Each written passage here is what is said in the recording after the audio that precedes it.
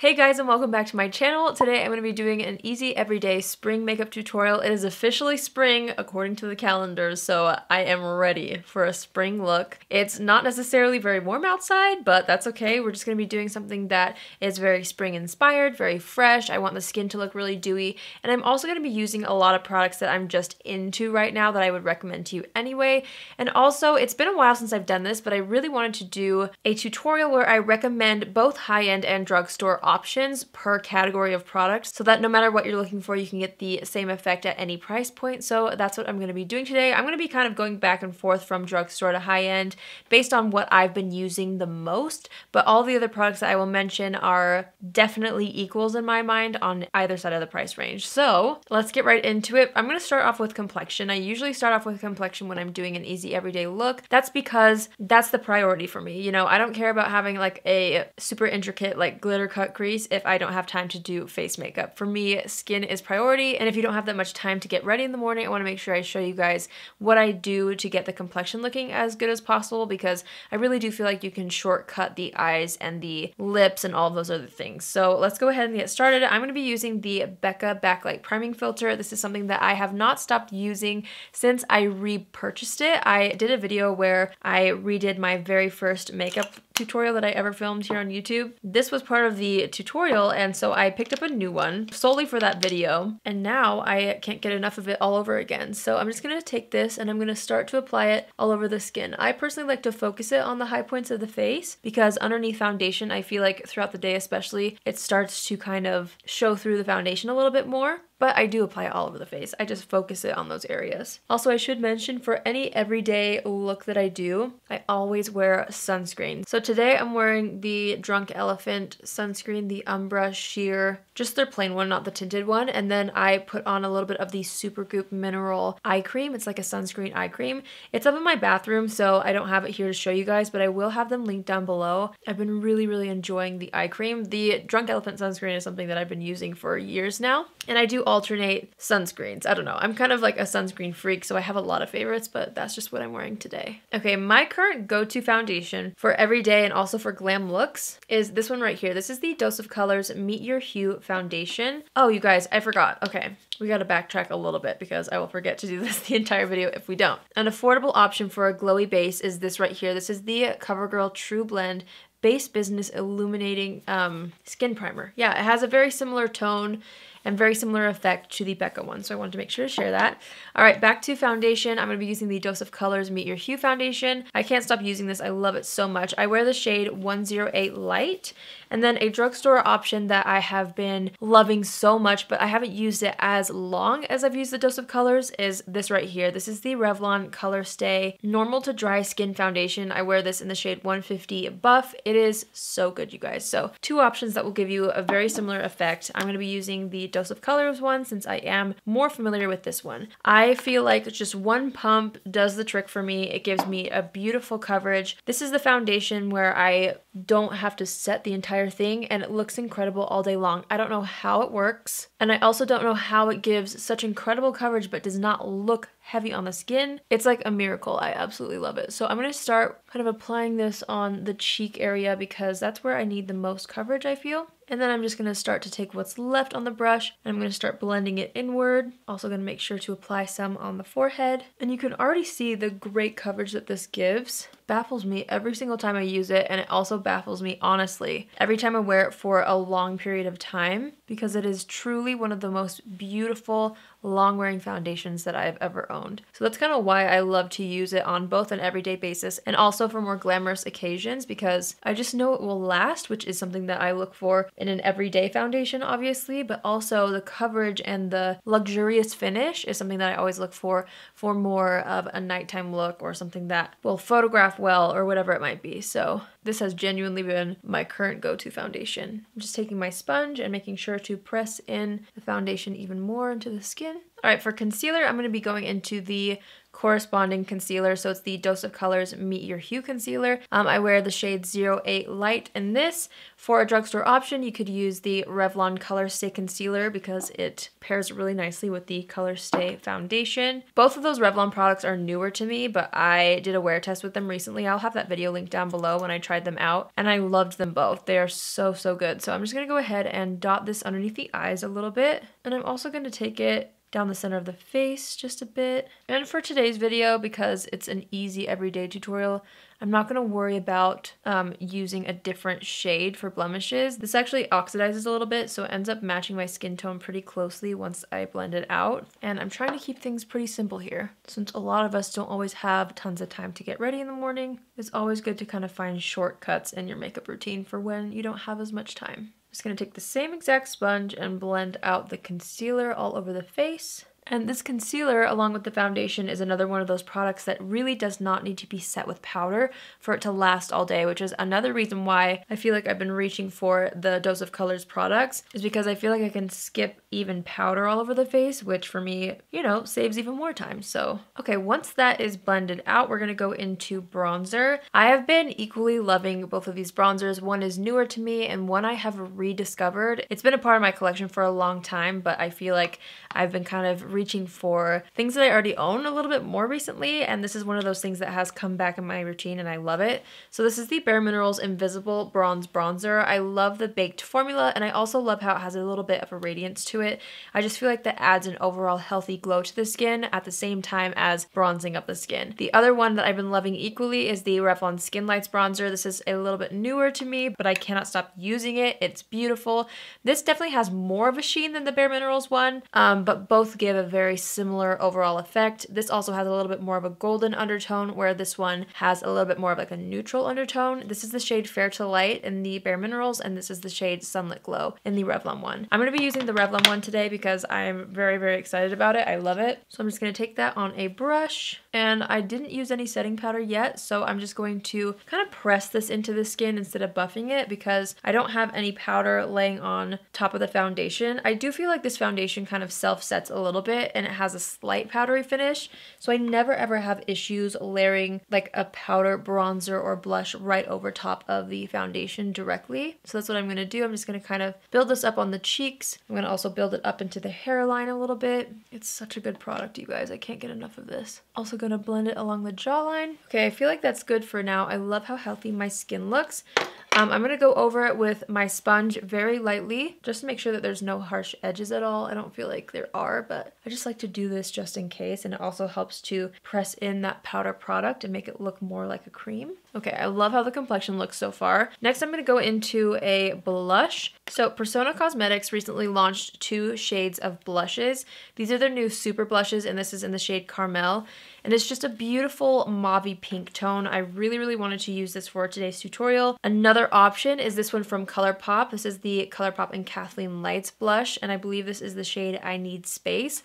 I'll have to double check that. It'll be listed and linked down below for you guys, but very, very similar in tone, very similar effect, and both of them have a little bit of a sheen to it. This one's a little more sheeny than the Persona one, but I really, really wanted to have a little bit more of like a flushed cheek look for this spring tutorial. So I'm gonna go ahead and take that on a brush. I'm gonna tap off the extra. This is extremely, extremely pigmented, so a little bit goes a very long way. I'm gonna start by just kind of pouncing it into this area here. I'm gonna kind of move over to this cheek too, because even though I tapped off the extra product, they are so pigmented, so I'm just gonna kind of use that for both cheeks actually, and kind of start to press that into the skin. And then I'm starting to use like circular motions to blend that around the entire cheek. I seriously used the tiniest amount of this, you guys. It is so extremely pigmented, which is great. So after I have the placement, I always go back in with my sponge and just kind of press around the edges. And I just feel like that helps to blend it into the rest of the makeup really nicely. So even though my cheeks look pretty flushed right now, blush is the first thing to fade. So I think for an everyday look, it's good to kind of start out with just a smidge more, because it will kind of sink into the skin and fade a little bit throughout the day. These blushes are very pigmented and very long wearing, so you don't have to go too overboard with the amount that you put on, but I do usually like to apply a little more blush in the morning just to ensure that it lasts throughout the day. Okay, while we have the blush out, You guys know how much I love to multitask with my products. So I'm going to take that same blush from Persona Cosmetics, again it's the shade Caramel, and I'm going to start to just pile this on the eyelid. So I'm going to start by kind of packing it onto the lid itself, and then once there's a little less product on the brush, I'm just going to start to buff that up and outward to kind of create a little bit of a fresh pink eyeshadow look. And we'll do the same thing really quickly on the other eye. Now you guys know that I normally will use some sort of eyeshadow primer, or I'll prep the eyes in some way. For an everyday look, I usually skip that step, especially if I'm trying to save time. And I feel like this blush is pigmented enough to where it covers up that discoloration that I usually am concerned about. I'm just gonna add a bit more blush to this eye to kind of even it out. If you guys don't want to wear like a pinky eye look, you can definitely just go in with your bronzer and just add a little bit of color there. You guys know how much I love to use like your bronzer, blush, and highlight for your eye look. It's just the best way to kind of use what you're already using on other areas of the face. It saves so much time in the morning. I'm taking a clean brush and just buffing out the edges of the blush. And then I'm going to take what's left on this eyeshadow brush and just do a light little buff on the outer third of the lower lash line. Another really easy thing to do for spring is to just take one shade of eyeshadow. Like say you want to use a pale yellow or a periwinkle, or maybe an even softer pastel pink or something like that. You could just do a wash of that all over the lid, pop on mascara, and you have a super easy spring inspired eye look. So I'm gonna go ahead and do a little bit of highlighter first, then we'll go back into the eyes. So I've been really into more of a baked highlighter when it comes to highlighter formulas, and these two are the ones that I wanted to kind of tell you guys about. So this one is the Nabla Skin Glazing Glass Skin Finish Glow Powder, and this is the shade Amnesia. So pretty, so vibrant. It's very buildable though as well, so you're not gonna get like too blinding of a highlighter if you don't like that, but you can build it up to that if you do want it. So I kind of like the multi-purpose formula that this has, the fact that you can kind of build it up if you need to or tone it down for daytime. The other one that's very similar, you guys can see how similar in tone these are actually. This is from Revlon. It's the Skin Lights Prismatic Highlighter, and this is the shade Daybreak Glimmer. Very similar, very beautiful, love them both, but I'm going to use the Revlon Skin Lights one because that's what I've been reaching for on a daily basis, you guys. Like, I cannot stop using these Revlon products. They're so good. Okay, I'm going to go ahead and apply this to the high points of the face, making sure to dust it above the brow a little bit, but of course we're focusing it more on the cheekbones. Same thing on this side, and then I always like to take what's left and apply it down the center of the nose. I don't go all the way down the nose though. I love it right here on my nose. And then a little bit on the Cupid's bow. And while we're at it, I'm just gonna pop that underneath the brow. Since I didn't do my brows yet, I feel like I can get away with just like buffing it into the brow area entirely. I'm also gonna take just a teens and apply it right here in the inner corner of the eye. Going back in with my sponge, I'm just going to make sure to soften that everywhere and kind of blend the edges and make it melt into the skin even more so it just looks like it's a part of my skin. Okay, this next part is completely optional, but for me personally, I love sparkle for daytime.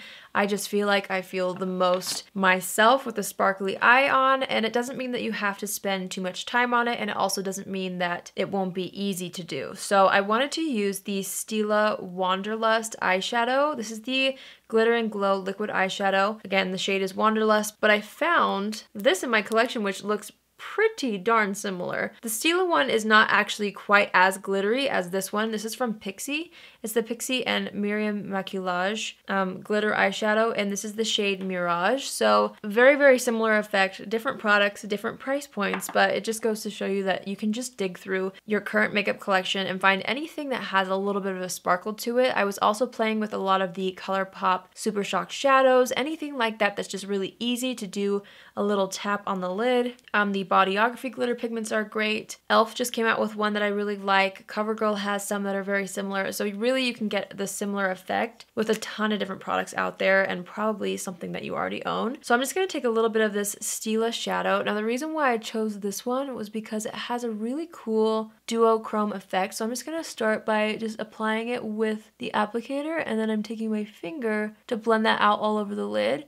I like this one because it has a bit of gold in it, but it also has a bit of pink in it, which I feel like will really complement the pink tones that I have going on in the eyes, but also I have a little bit of like a golden tone because of the highlighter and things like that. So So it's just a good in-between. And I just press this and blend it out all over the lid. Simple as that. Let's do the same thing on this eye. It takes like 2 seconds and then you have this really beautiful, glamorous but wearable eye look that I feel like is so easy to achieve, but it looks like you spent a lot of time on it. Those are my favorite kinds of products and looks for an everyday situation. If you're not a glitter type of person, you do not need to do this step, but if you've never tried like a glittery product like this, especially in the daytime, you should. These types of products make me feel so pretty, and I'm convinced that if you haven't tried them, because maybe you think it's too glamorous for every day or whatever it might be, just try it in the daytime and tell me what you think about it, because it makes me feel amazing, even at like 8 in the morning, you know? I'm not gonna do anything on the lower lash line other than what we did with the blush. So let's go into mascara. I'm so excited I can finally talk about this mascara.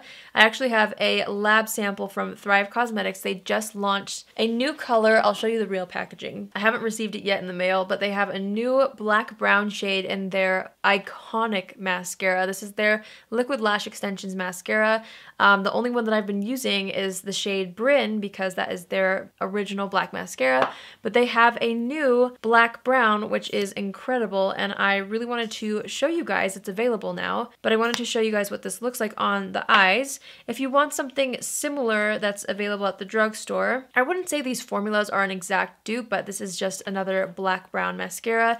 The applicator is similar in this one, I will say that. But this is the L'Oreal Unlimited Mascara, again in the shade Black Brown. You can see that one has a little bit more of a dark brown formula to it than the original black one. So I just feel like a black brown mascara is really great for an everyday look, and for spring especially. It's going to give you nice defined lashes, but it's not going to be too harsh, which I love. So I'm going to go ahead and apply this to the top and bottom lashes. But yeah, I've been actually testing this out off camera for a couple of months now, and I'm just so happy that it is now available because this is one of the best mascaras to ever exist. Like, this formula is my go-to for every day. So you can see that that color of mascara obviously still defines the lashes very well, but it's just slightly softer. Can you see the slight like brown tone in it? I love it. It's so, so good. All right, next I'm going to apply a little bit of powder. My current go-tos for a look like this are first the By Terry Hyaluronic Hydra Powder and then the e.l.f. Halo Glow Setting Powder. I wouldn't say these are dupes for each other either, but just equally favorites, both high-end and drugstore. So I think I'm actually going to use the e.l.f. Halo Glow Setting Powder today. I just want a very beautiful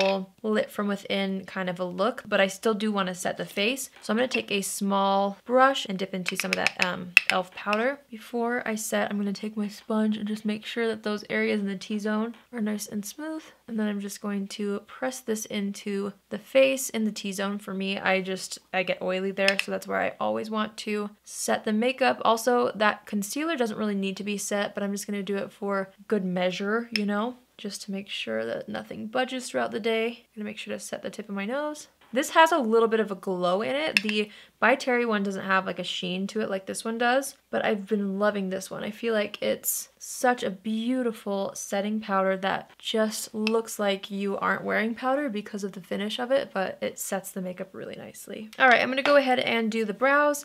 I'm gonna be using the Thrive Cosmetics brow pencil. This is my go-to brow pencil for when I need my brows to be filled in quickly, but I need them to look really soft and natural.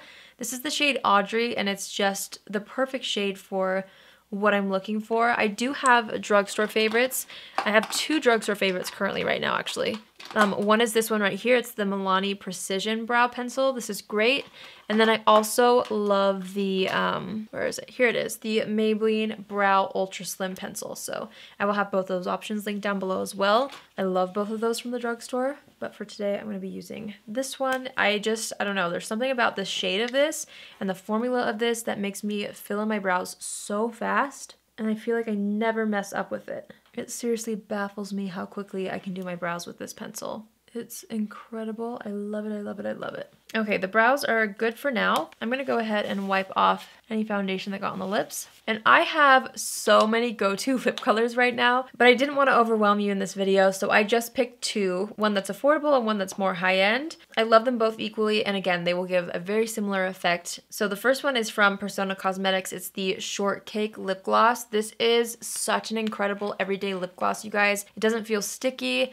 It has enough color to where I don't have to use a lipstick or a lip liner underneath, and it's just a good one and done kind of a situation. The second option is the ColourPop Lip Crayon in the shade Shaka. It's a very pretty mauve tone as well. This one's obviously not going to be as glossy as the gloss, but it has a very similar effect in the sense that you don't have to use a lip liner or a lipstick, and it will give a little bit of a balmy sheen. Both are very comfortable on the lips. Both are very easy to use, easy to wear, easy to throw in your purse. So I wanted to share both of those with you. I'm going to be using the Persona one because that is what I tend to use in situations like this. I don't know. There's something about the tone, something about the formula that I cannot get enough of. So I'm just going to apply a bit of that all over the lips. I'm just going to add a tiny bit more blush, just using what's left on the blush brush. I'm just going to press that into the skin a little bit, just to add a teensy bit more color. I'm also going to step back and add a little tiny bit more bronzer to the forehead. I'm just using that same Revlon bronzer.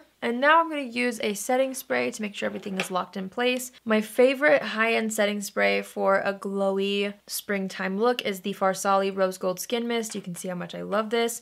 I have several favorite setting sprays currently, but these are very similar in effect to each other. So the more affordable option that will give you a very similar effect is the Fourth Ray Beauty Glisten Up Mist.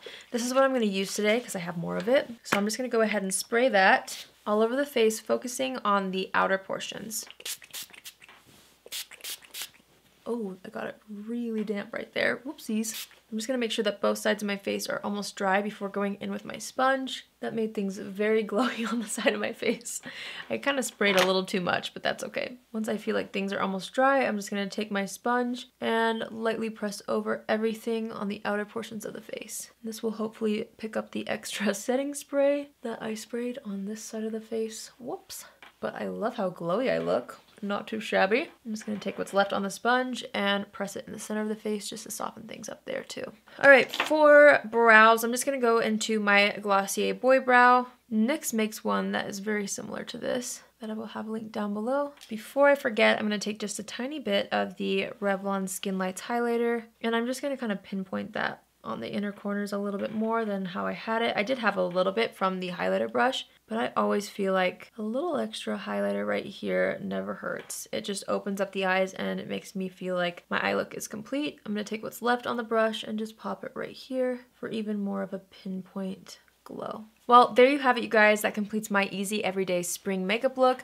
I personally love this type of makeup. You guys already know. I always go for a monochromatic look when I'm trying to achieve something that's going to be wearable for every day, but also very easy to create in a short amount of time, because that's very important for any everyday makeup look, in my opinion.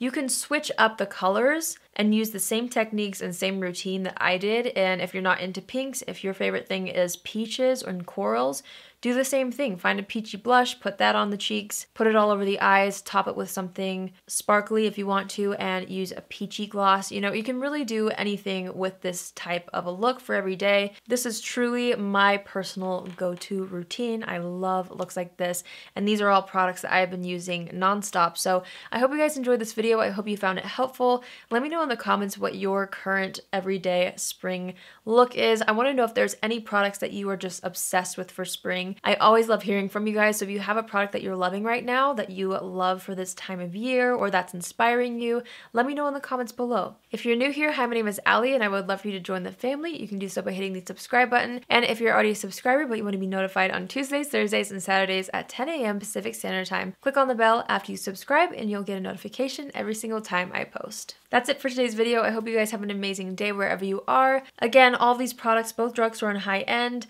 will be linked down below, so be sure to check that out, and I will see you in my next video. Love you. Bye!